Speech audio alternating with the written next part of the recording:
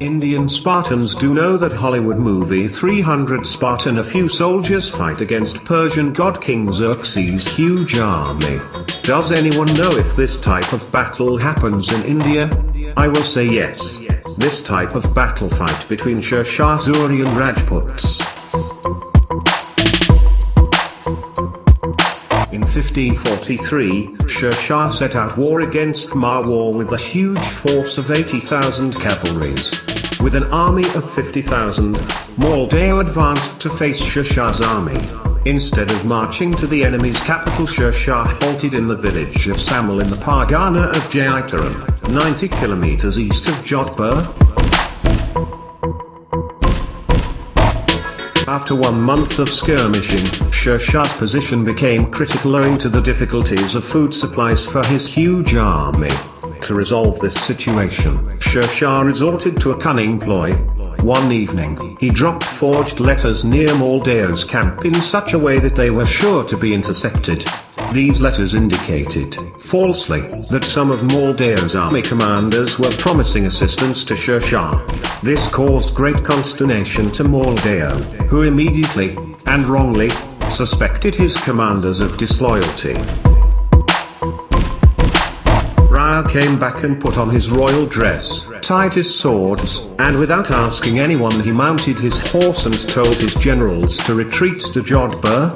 He then left the field with his bodyguards. Some of the Rathore chieftains, upon thinking that retreating could stain their family honor, as they were suspected for deceit, chose to stay and fight. When Maldeo's innocent generals Jaita and Kumpa found out what had happened, they were worried about how they would prove their innocence. When the king ordered a withdrawal, they overheard the chat between the village women worried about the Afghan army. One of the women said, "We need not worry as long as Jaita and Kumpa are here to protect us." This statement made the proud chieftains regain their honor. They decided that they would not leave the field even though they had just a few thousand men against an enemy force of 80,000 men and 40 cannons.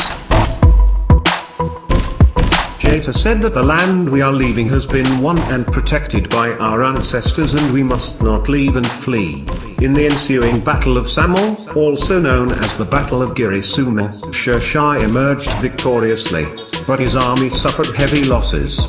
The Rathore chieftains, with a few thousand cavalries, had decided to stay back and fight in order to prove their loyalty. Their cavalry charge pushed the Afghans back into their own army, causing the death of many. Some of the chieftains such as Jaita, and Kumpa, and others, came and attacked SHER SHAH Suri, and displayed exceeding valor. Part of the Afghan army was routed, and a certain Afghan came to SHER SHAH and shouted in his native tongue, "Mount, for the infidels are routing your army." SHER SHAH ordered his horse and was ready to retreat when news of the victory was brought to the effect that his men had slain Jaita and Kumpa.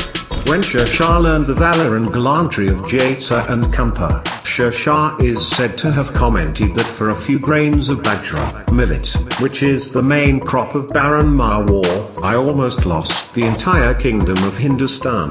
The aftermath after this victory, SHER SHAH's general Khawaz Khan Marwar took possession of Jodhpur and occupied the territory of Marwar from Ajmer to Mount Abu in 1544. But by July 1545 Maldeo reoccupied his lost territories.